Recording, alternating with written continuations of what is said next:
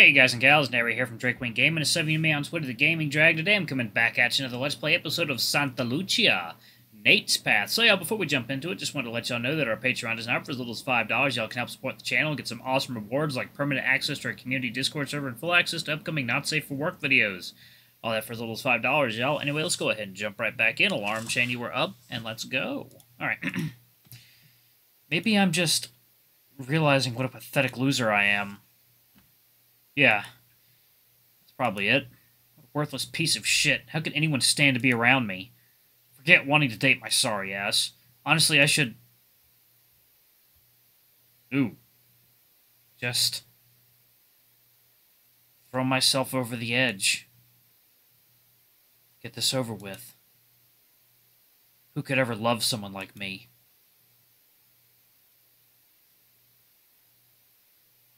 Yo, what the hell is this? Yes. I will. I'm coming. I climb onto the railing and hold my arms out to the sides. It'll all be over soon. I just need to... What the fuck am I doing? I catch my balance right before I tumble into the rushing water. Before another close call can happen, I climb down from the railing and back away slowly. Did I just... I hold a hand up to my chest. Where did this coughing fit come from? Oof. This churning in my stomach. Damn, maybe it really is time for me to get back home to get back to the room.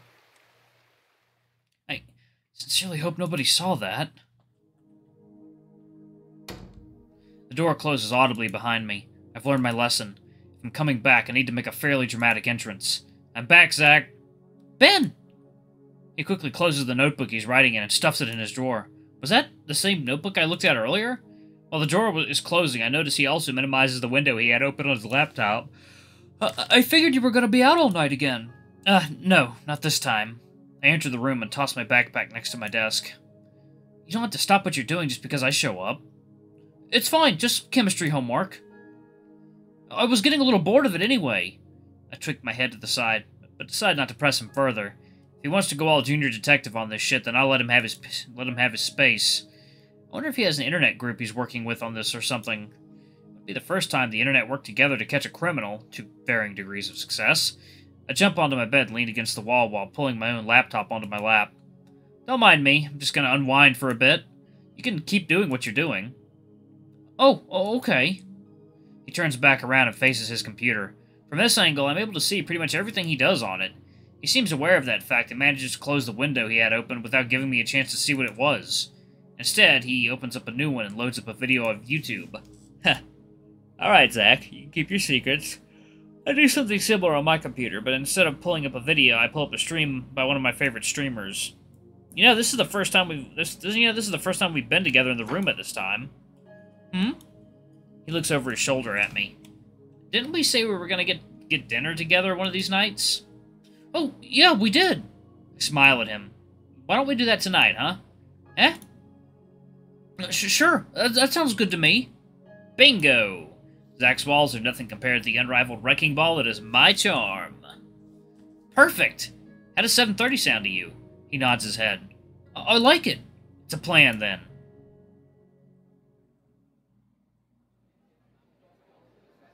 Zach and I walk into the cafeteria together, holding our trays of food. I felt like having some good old-fashioned burgers and fries for dinner, which is actually what I had tonight. And as for Zach, he's got a box of chicken strips and mozzarella sticks, so that sounds good. Where do you want to sit? Anywhere is fine, I guess. Anywhere? Huh. Figured he'd want to be in a corner hiding in the shadows or something. Well, let's see what seats are open. Okay. They lead us down an aisle to the far side of the chamber, looking out towards the center. As expected, the place is packed with students. Wow, seeing everyone gathered here right now really puts it into perspective just how diverse a group we are. So many people from various walks of life, backgrounds, ethnicities, species. It's simultaneously welcoming and overwhelming. Second, y'all. Water time.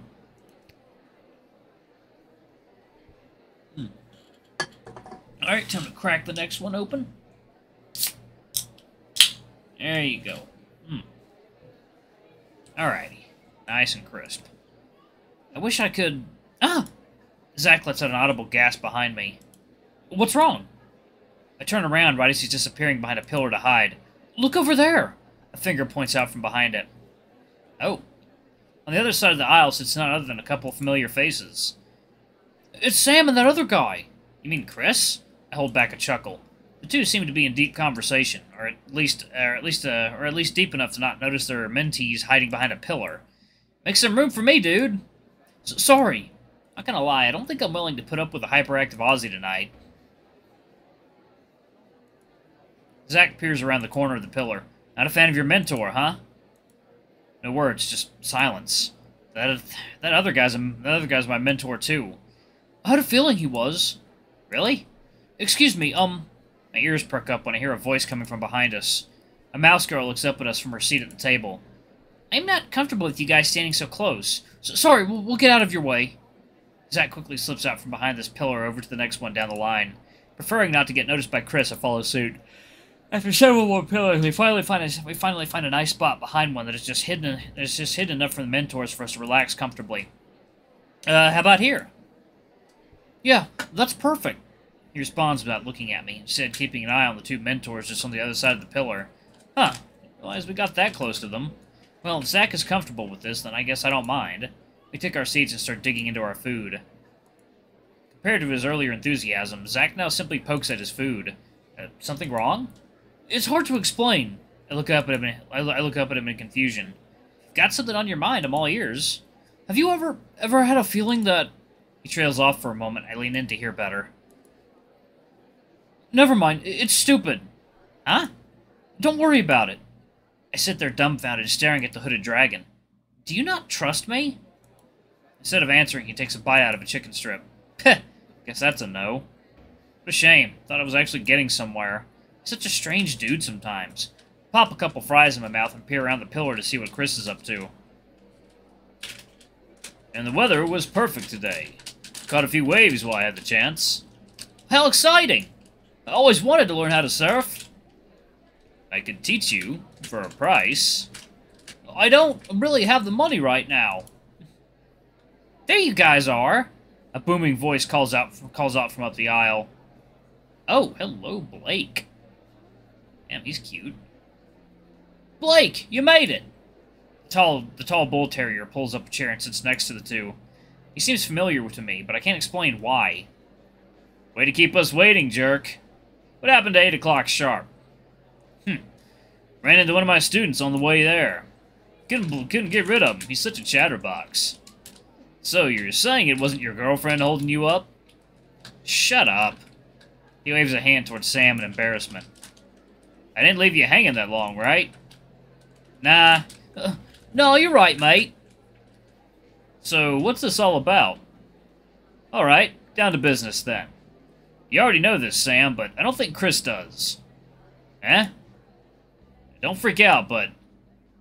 Russell came back. He didn't drop out. This is about him? Oh, jeez. I'm not sure if I... Tough luck, bud. You're involved in this just as much as we are. Heh. It's like, water time.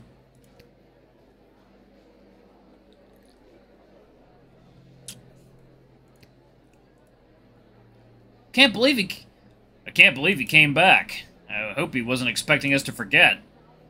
Man, pricks like him don't change. They think the world owes them everything because they come from money. The terrier folds his arms and looks up at the ceiling. They'll take, and they'll take, and they'll take, and even without consent. Chris fidgets in his seat. Who knows? What if he has actually changed? The wrong accent for Chris. He's Australian. Who knows? What if he's actually changed?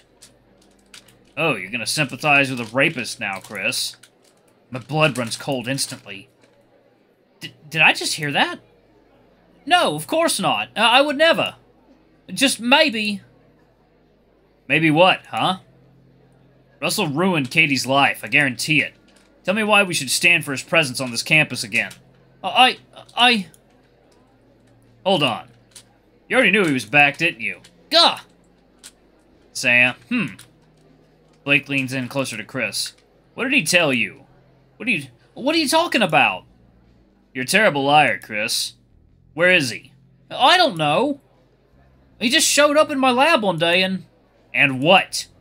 He's practically towering over the poor shepherd. He's trying to take one of my mentees away.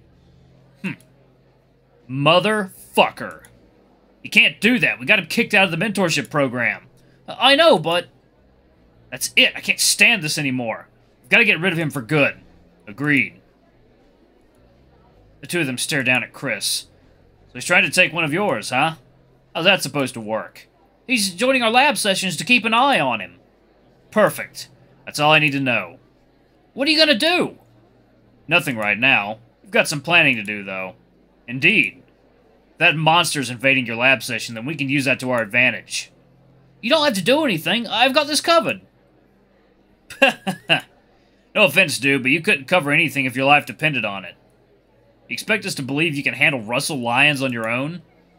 You're the guy who jumped at his own shadow during last year's Halloween party. You remember that? Oh yeah, it was hilarious. Aw. Sam's right, man. You're too soft. Heh. Russell will pop you like a pimple. Trust me, I used to be his best friend. I know how he works. Alright, this has been productive. Thanks for the information, Chris. I'll be in touch with both of you. I'll keep an eye out for the bastard. Chris, I expect you to help me plan this out, alright? Okay. Christ, I can't believe what I'm hearing. What the hell's going on? Is it really true? Is Russell a rapist? I turn my attention back to Zach when I hear him slam a fist down on the table. What happened? He stares down at his phone in his hand, not saying a word. When I look back around the pillar, I see the three mentors have already left the table. Zach? He takes a deep breath before finally responding. Ben? There was another murder today. Oh shit. He starts handing me his phone. At 5 p.m. I carefully take it out of his hands and examine what's on screen. An old man was found dead today. His body completely drained of blood and collected in nearby jars. Oh god. The body was discovered by his employees behind a store in a shopping center. In Santa Lucia. Zach. Uh-huh.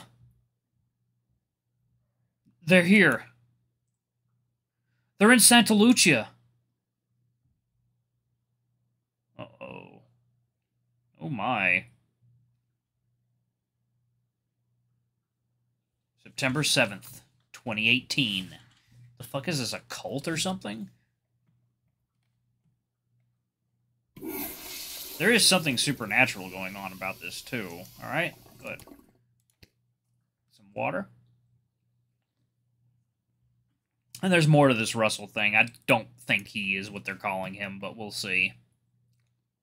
After puking my guts out for the past half hour, I finally stand up and flush the toilet. My throat's on fire, my muscles ache, my stomach's ripping itself to shreds. I feel like absolute shit this morning. I leave the stall and head around the corner with my shower supplies. Hopefully this is all in my head and a nice warm shower will fix me right up.